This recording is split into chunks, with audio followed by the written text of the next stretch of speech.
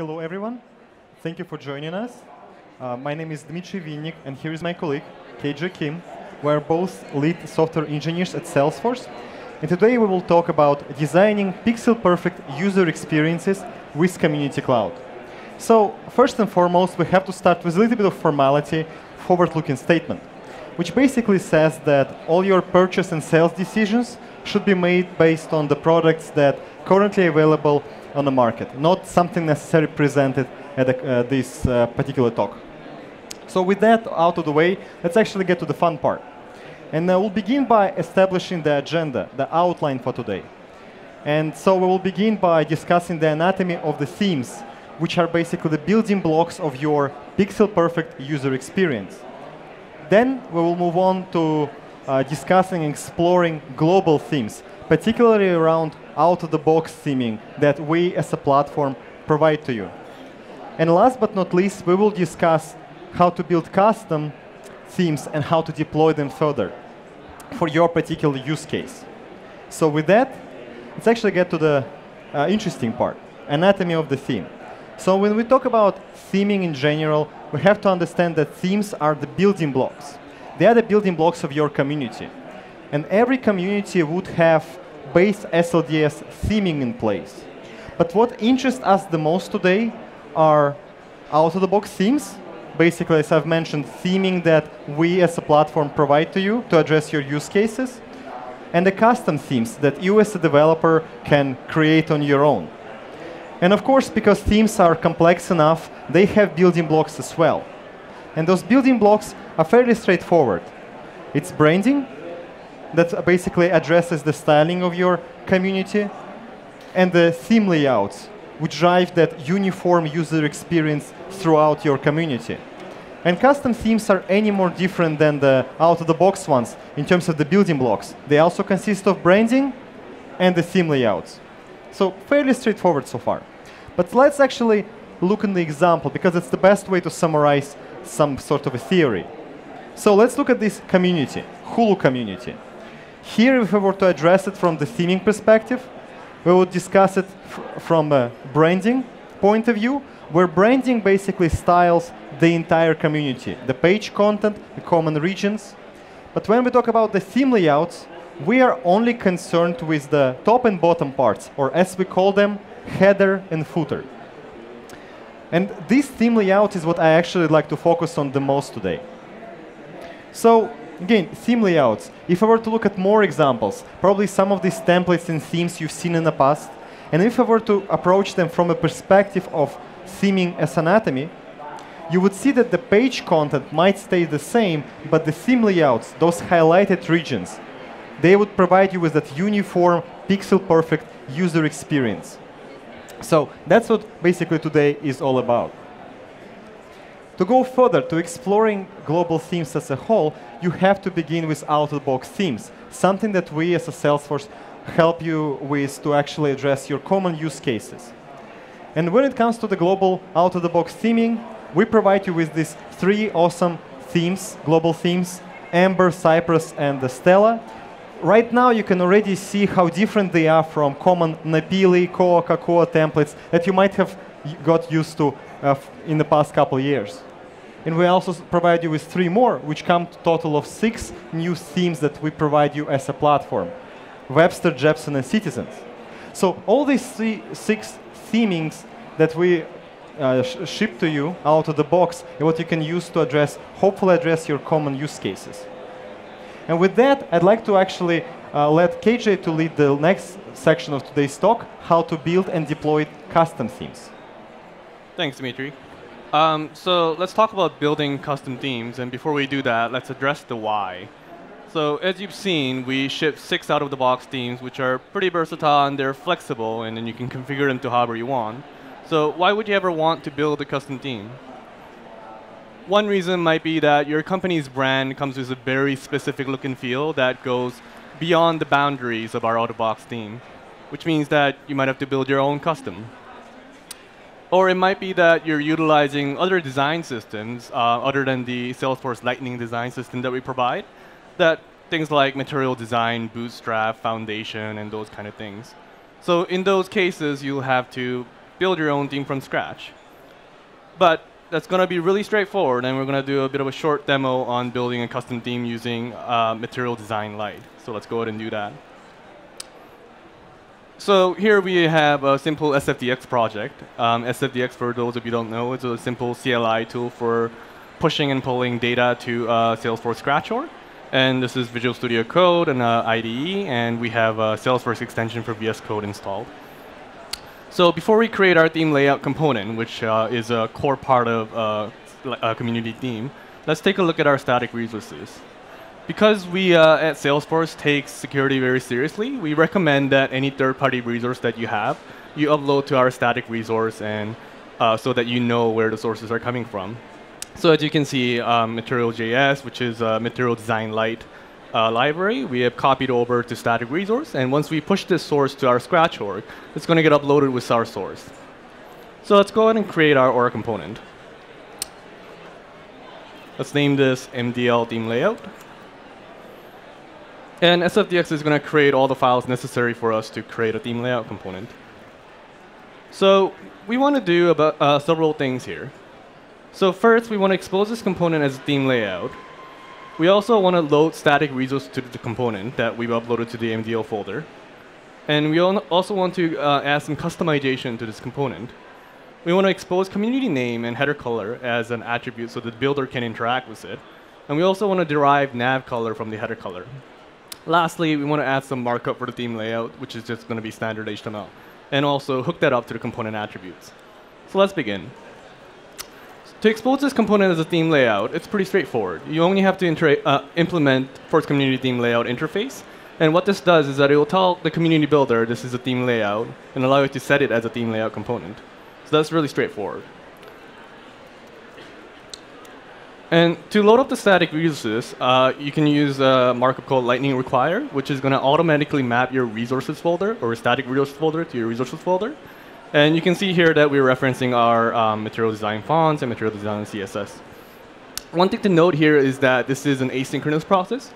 So on your component initialization, it's actually not going to have the scripts ready, which means that you'll have to interact with the script after script loads. So let's go to the controller and populate this function. Let's overwrite our default action.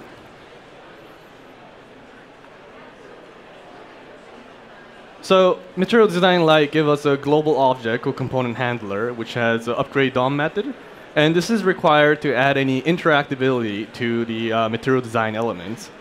So anytime a component design system requires extra JavaScript to be loaded after the CSS loads, then you'll need to do something similar here. So going back to the CMP file, let's add some attributes. So as mentioned, we want to expose community name and header color for customization. But we want to derive the nav color from the header color. And let's do that in the calculate nav color method after the component initializes.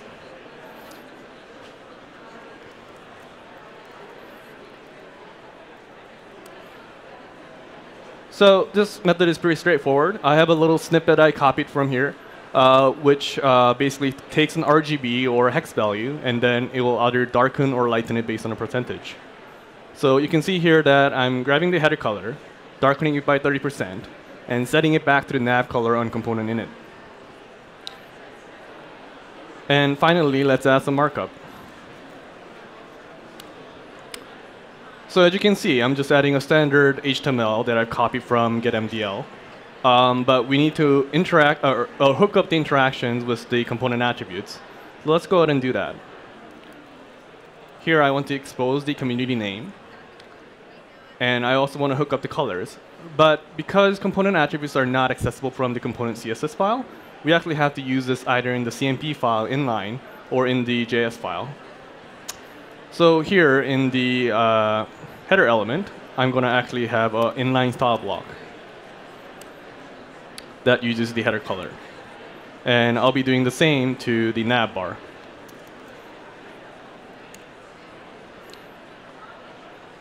You can notice here that we have a static set of navigation elements, but we want to also hook into the community's dynamic navigation, which allows you to hook into like the object pages or the internal routes that we have.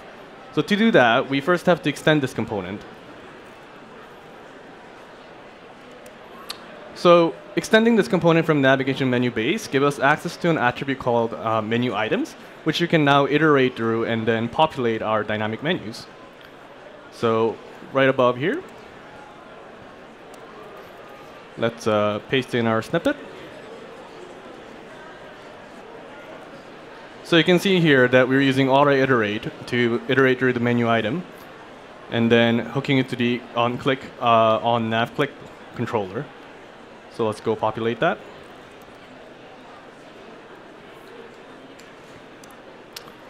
So here you can see that we're simply grabbing the menu item ID from the HTML attribute, and then we're getting the super component, which is the navigation menu base that we talked about, and calling the navigate method. So this will actually give you a hook into our internal navigation. Let's check out the CSS file. So we want to do two things in the CSS file. So unfortunately, we're not getting rid of SLDS in lieu of material design. It still is there underneath, but all the SLDS classes are namespaced. But there are some elements like anchor, which is overridden by SLDS, and we have to just override it to make our demo look prettier.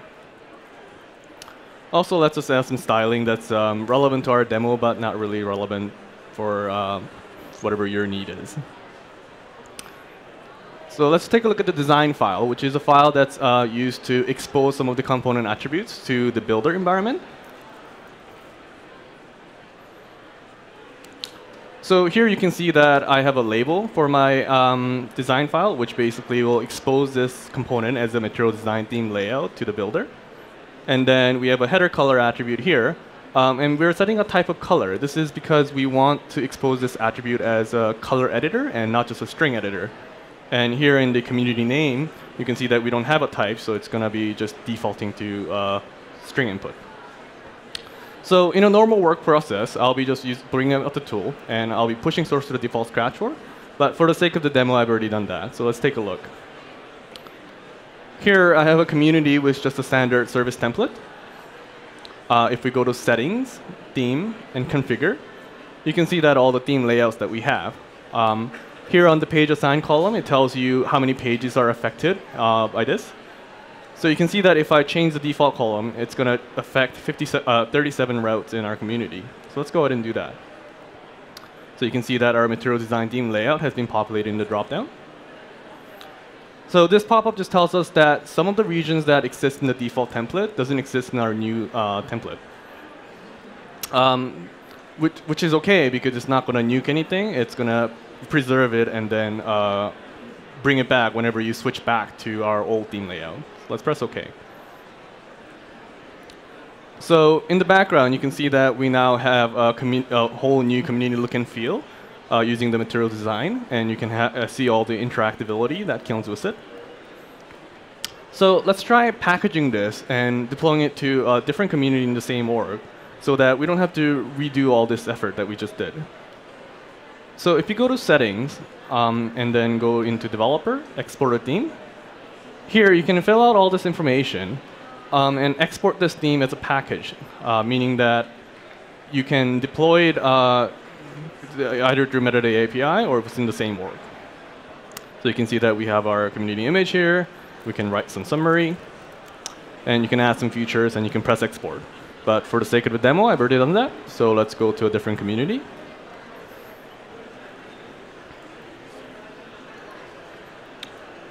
So going to the theme setting, you can press Change Theme, which some of you might have seen in the keynote. And alongside our out-of-the-box theme, you can see that our new theme has been exported properly. So, and all the features and descriptions that you put in here are all persisted. So let's try activating this.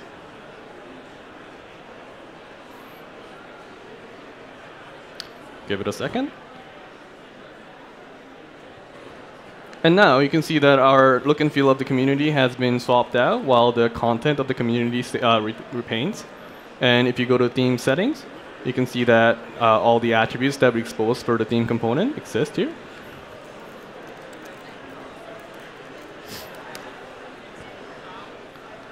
And that's how simple it is to create your own custom theme layout.